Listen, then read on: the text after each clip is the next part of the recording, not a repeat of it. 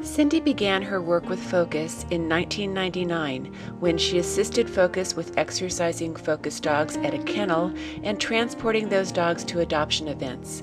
Cyndi was known for her ability to mentor new dog handlers on how best to manage shelter dogs among the flurry of activities going on at an adoption.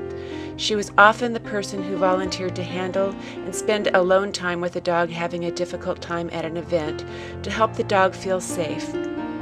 Cyndi loved working with dogs and impatiently waited for the time she could afford to buy a home where she could welcome FOCAS dogs too.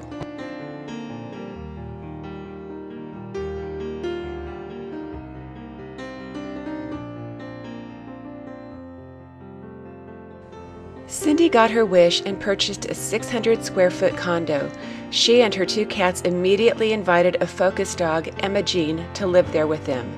Since that first dog, Cyndi has fostered 3 more dogs, including a 110-pound Great Dane mix named Duke. Her longest stay foster, Camille, lived with Cyndi for almost a year.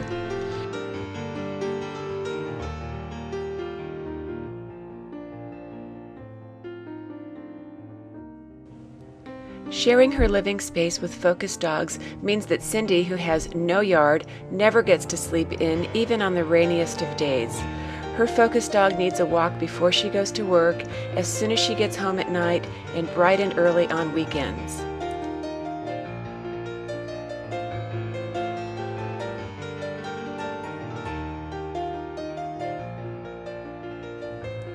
For all these reasons and so many more, Cyndi has been chosen as our Volunteer of the Year for the Dog Program. Woo! Cyndi!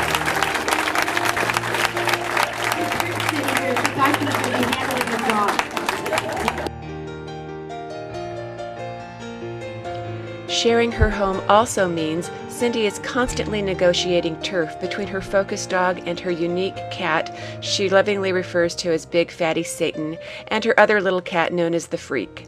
It means foregoing self-indulgence and offering what spare time she has to teaching good manners and caring for her canine and feline friends. Cyndi has chosen to dedicate her work with FOCAS, fostering the dogs that no one else will take. She has a way of loving and teaching even hard-to-reach animals. The payoff for Cyndi is that she helps the unloved to become lovable again, which helps her fosters find forever homes. Cyndi is an amazing woman who gives much and asks for little. She shares her life.